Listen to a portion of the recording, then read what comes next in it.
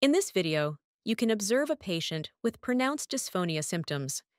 With a history of asthma, the patient had endured a severe asthma crisis a few months prior, during which they were treated with an array of inhaled corticosteroids. Initially, a misdiagnosis led to the patient being treated for vocal cord nodules and laryngopharyngeal reflux, unfortunately, without any success. Upon further examination, we identified laryngeal mycosis combined with pharyngeal mycosis, particularly affecting the right tonsillar region and the retropharyngeal area.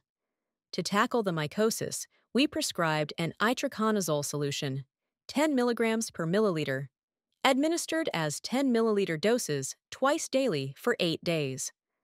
The treatment plan included meticulous mouthwash before swallowing the solution and avoiding any mouth cleansing for 1 hour post-dosage. Additionally, the patient was advised to minimize voice usage for 1 week. To ensure comprehensive care, we recommended a fresh pneumonological examination to potentially adjust the use of inhaled corticosteroids for asthma management. After 6 weeks, the patient's voice showed significant improvement.